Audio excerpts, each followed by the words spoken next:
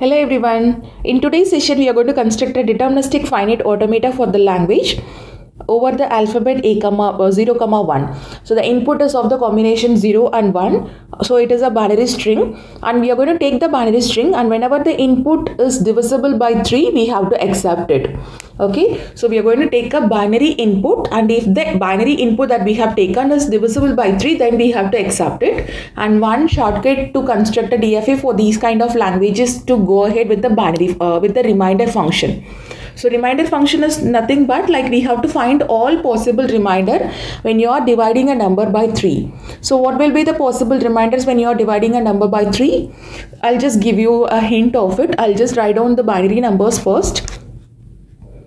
I'll take the minimal input. We start with 0, 1, 2, 3, 4, 5, 6, 7, 8 and 9. Its binary equivalent is 0, 1, 1, 0, 1, 1, 1, 0, 0. Since your number, you're going to take it in the input as a binary string. So I'm just going to take the binary equivalent of each number. And finally we have this. So what you will get when you are dividing these number by 3, the reminder you are going to get. Okay, when you are dividing 0 mod 3, your reminder will be 0. When you are dividing 1 mod 3, your reminder is 1. When you are dividing 2 mod 3, your reminder is 2. 3 mod 3. 3 is perfectly divisible by 3, hence you get the reminder as 0. 4 divided by 3, your reminder will be 1. 5, again 2. And when you are dividing 6 by 3, your reminder is equal to 0, and it goes on. For 7 it is going to be 1, 8 is 2, and your 9 is perfectly divisible by 3, your reminder will be 0 again. See, these are all the possible reminders when you are dividing a number by 3. So what I'm going to do is I'm going to create a state for all the reminders. I have the reminder as 0 or 1 or 2. So these are all the possible reminders I'm going to get when I'm dividing a number by 3. And what next is, when I have the reminder as 0, what does this mean? What does that means? When it is perfectly divisible by 3, I get the reminder as 0. Right? Whenever a number is perfectly divisible by the given number, then it is your accepting criteria. Right? When I divide a number by 3, if I get a 0 as a reminder, that is perfectly divisible category. So I'm just going to make this as a final state. This is the place where the transition starts, and when the number is perfectly divisible, it is going to be the final state too. Okay, when I get a reminder as 0, it is the final state. Okay, so these are all the basics. Now what you're going to do, you're going to construct a DFA. So what does this DFA actually means? From each and every state, on each and every possible input, we should have a transition. So what is the possible inputs that we are going to get from each and every state? Your input is made up of 0 and 1. So what we have to do is, we have to make a guess on each and every state. What happen if a 0 occurs, or what happen if a 1 occurs? Okay, so I'll start from the starting state on. I'll start from the state 0. 0 is the place where we haven't processed any of the input symbol. If I have a 0, when I am dividing 0 by 3, your reminder is going to be 0 again. Right? So I'm just going to get it into the same place, since if I divide a number 0 by 3, the reminder is going to be 0 again. So I just stay in the same state.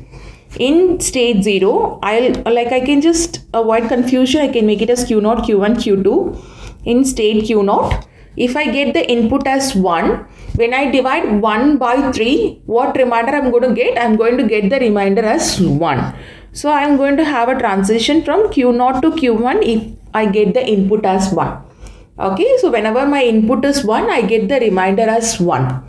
So there is a transition from Q0. When the input is 1, it goes to Q1. So Q0, we have defined the transition on what happen if there is a 0, if there is a 1. Similarly, we have to find the transition of Q1. Okay, so when can I reach Q1? Whenever we start processing an input, the processing starts from the starting state. So here the starting state is Q0. Only if you have a 1, I am able to reach this Q1. Q0, when the input is 1, we are able to reach this Q1. So only if I have this 1 in the input, I am able to reach to the state Q1. And now what we are going to do? From the state Q1, we have to find the transition on what happen if a 0 occurs, what happen if a 1 occurs. So 1 is mandatory. Only it takes 1, like it takes 1 to reach from Q0 to Q1, and that will be followed by either 0 or 1. Right? Now what happens if this input is given to the system? So 1, 0, its corresponding equivalent is 2. When you divide 2 by 3, your remainder will be 2 again. And 1, 1, your input is 3. When you are dividing 3 by 3, your input will be 0. So in Q1, if my input is 2, it generates 2 as a remainder. In Q1, if the input is 0, it creates a remainder as 2. So I am just making a transition here. Q1 input as 0, it goes to Q2. 2 is the remainder function. And in Q1, if the input is 1, it creates the input remainder as 0. So in Q1, if my input is 1, it creates the remainder as 0. So trace it to Q0 state. Q0 state is the place where whenever you get a remainder as 0, I am going to come into this Q0 state. Okay. So this is how we process. Now come to the last portion of it, Q2. Q0 on input as 0, 1, we have found the transition. Q1 on input 0, 1, we have found the transition. Now we'll come to this Q2 state. When can we reach Q2? In the input, if your input is from the processing actually starts from the Q0 state, right? From Q0, it takes the input 1 followed by a 0 to reach this Q2. The minimum input taken to reach Q2 is 1 followed by 0. Okay, only then I am able to reach this Q2. So this 1, 0 is a default input needed to reach the state Q2, and this is then followed by either 0 or 1. Right? Q2, we have to find the transition of what happen if you have a 0, what happen if you have a 1. So either 0 or 1, we have to find the transition. So what is 1, 0, 0? It is 4. When you divide 4 by 3, the remainder will be 1. So what I am writing is the remainder, not the quotients. Okay, 5, when you are dividing by 3, your remainder is 2. Okay, so in this Q2 state, when your input is 0, it generates your remainder as 1. In Q2, if your input is 0, it generates your remainder as 1. So I am going to go to this Q1 state.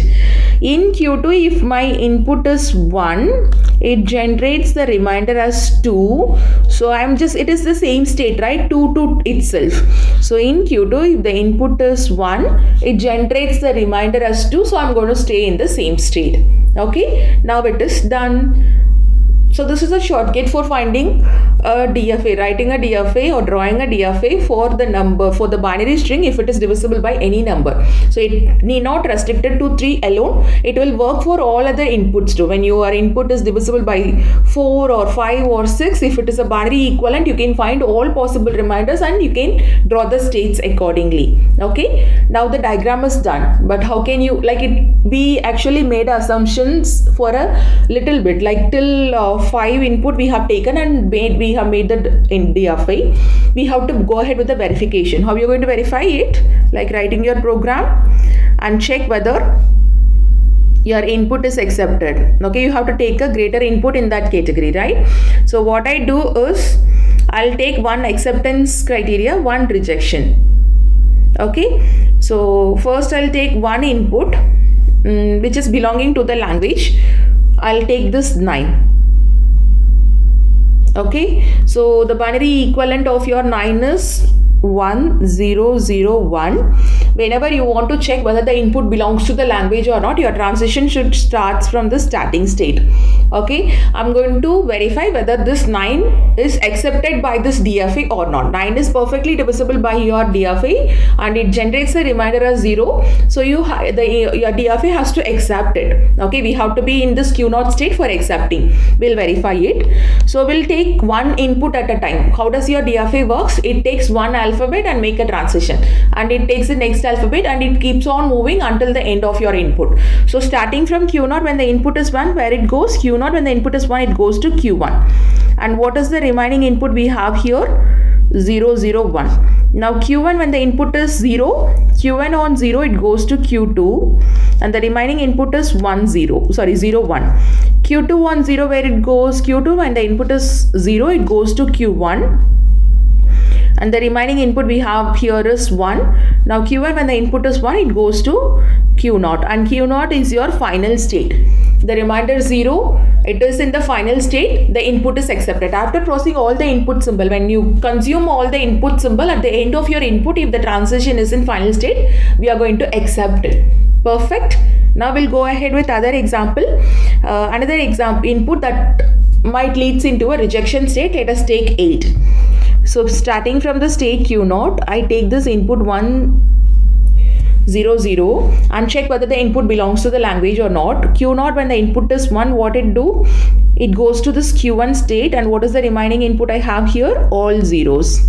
Now Q1 on 0, where it goes? Q1 on 0, it goes to Q2, and the remaining input is another 2 zeros. Q2 on 0, it goes back to this Q1 state with the input with the remaining input as 0, right? Q1 on 0, what it do? It goes to the state Q2, and Q2, after consuming all the input symbol, we are in the state of Q2, and Q2 is a non-final state. What is the meaning of non-final state? One single circle, and it is your rejection criteria. Only at the end of your input, if the transition is in final state, the input will be accepted. Here it is a rejection criteria, the input will be rejected. So whatever input you take in a binary format, if the input is divisible by 3, surely your DFA will end into this Q0 state. Okay, if you take any other input, it will not lead into the final state. It will remain in any other non-final state. The input will be rejected. Okay, now it is perfectly working. Thank you.